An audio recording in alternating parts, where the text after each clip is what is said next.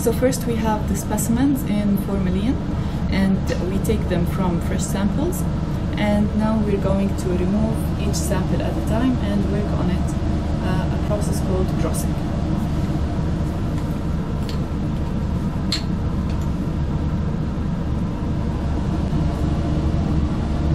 In this case, we have multiple organs from a rat.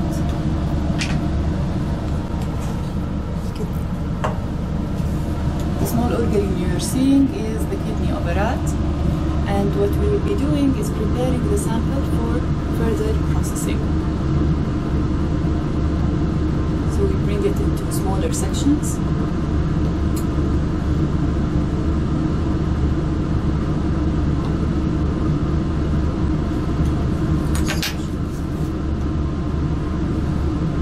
This is the sections, the thickness of the section that we can do further processing on.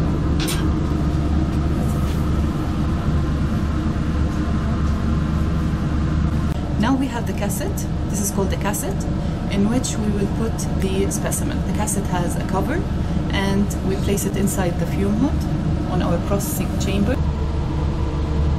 Then we remove the part that we want to do sectioning on or processing on, and we close the cassette. A very important step is to label your section or your specimen, and for that you need a pencil to be able to write on it and not use it.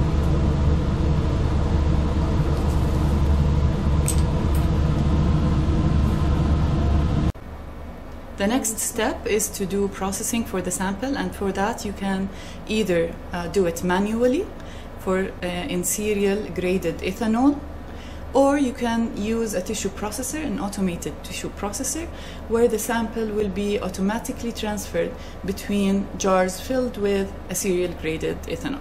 The final step in this process is to reach the clearing step, which means that you remove the ethanol and put xylene inside the sample. This is the automated tissue processor.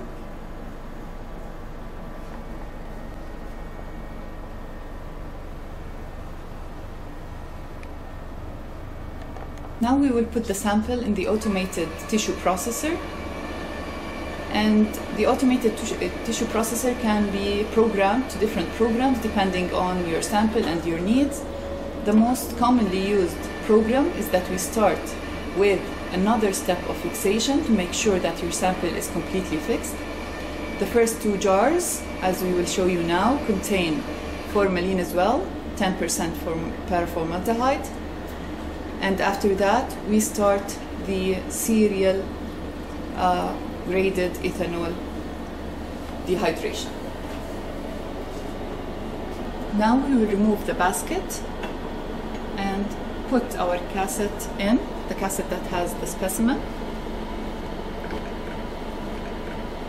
Put back your basket, and the program will start moving the basket between different jars containing different materials. First the paraformaldehyde, then the graded ethanol, to reach up to 100% ethanol. This is the dehydration step, and this is done overnight. And after the 100% ethanol, you will reach the xylene, which is the clearing agent. And we use xylene because it's completely miscible with the wax that we will infiltrate into our sample.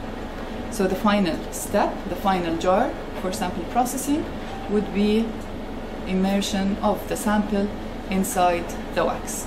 This is molten wax. So now you are seeing the sample going into molten wax, and it will be infiltrated with wax. The xylene will be moved out, and the wax will be inside the sample. After the end of the processing, we will open our automated processing machine and remove our cassette from the molten wax. Now we have infiltrated our sample. The next step would be embedding our sample. So for that, we will remove the cassette and put it on the embedding station.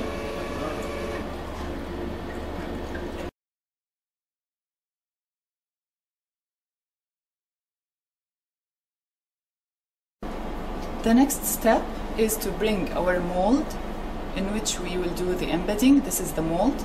It's a metal mold.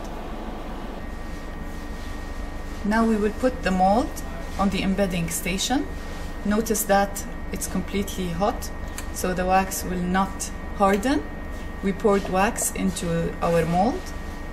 This is our sample that we removed from the tissue processor, completely infiltrated with wax.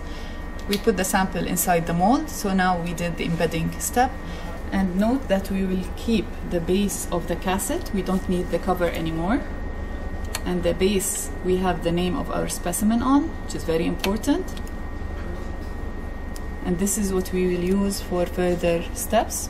We push it down on the sample, and then we remove the mold together with the base of the cassette and put it on a very cold area, very cold surface to harden the wax. Now we will remove the mold with the sample and the base of the cassette and put it on what we call the ice station, which is a very cold surface, in order for the wax to harden. This is the wax that we use for embedding as well as infiltration. For the embedding station, we have a reservoir that's heated from the inside, and we put the big chunks of wax, the solid wax in it, and when heated they will be molten.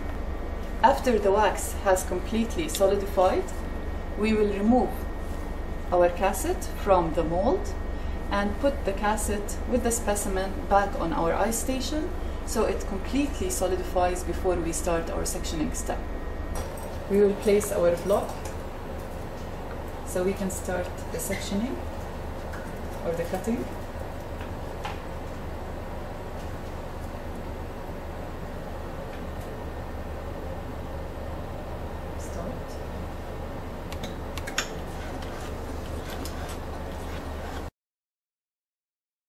This is the trimming part, so we remove as much as possible from the wax without reaching the sample.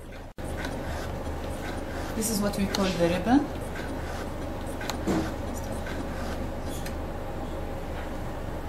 And you will take the ribbon to a water bath to be able to put it on the slide.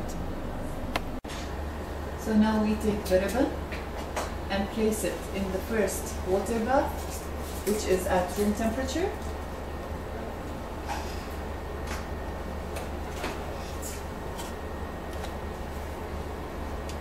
Using a slide, we do what we call fishing, which means placing your sample or your section on top of the slide.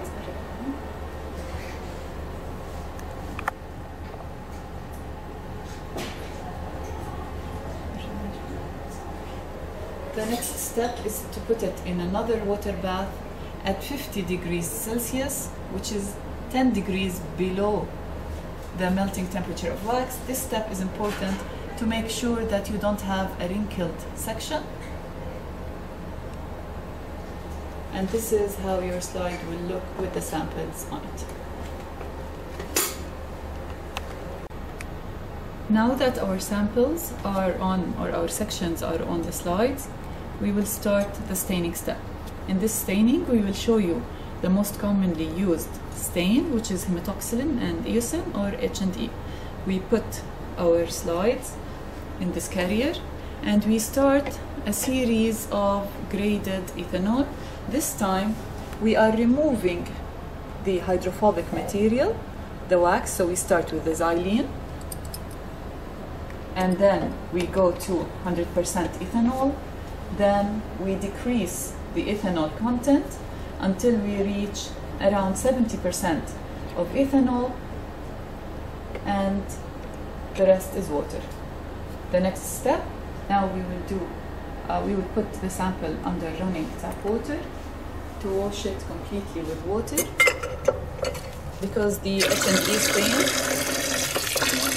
mixes with water, it does not mix with hydrophobic material. So basically what we're doing is rehydration of our sample instead of the dehydration that we started with during the process.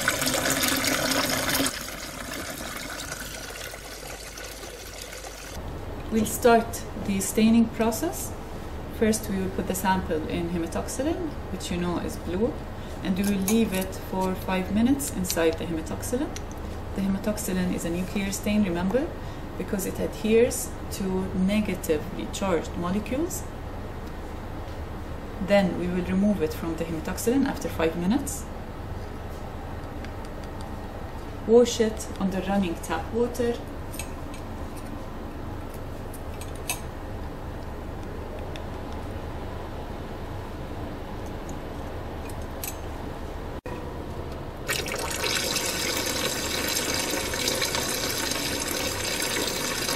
And remember, the AUSN will stain your cytoplasm because it stains positively charged molecules.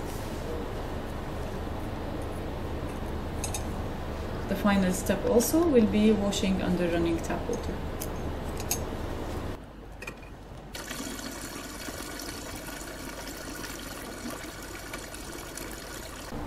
Now we will dehydrate our samples again in serial ethanol, starting with a 70% ethanol. Next, more ethanol, less water, and the final step would be the xylene. Now our samples are cleared again, filled with xylene. Now we will take a cover slip to do the mounting step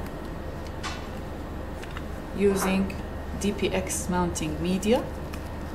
We will take a single drop of mounting media, place it on the cover slip,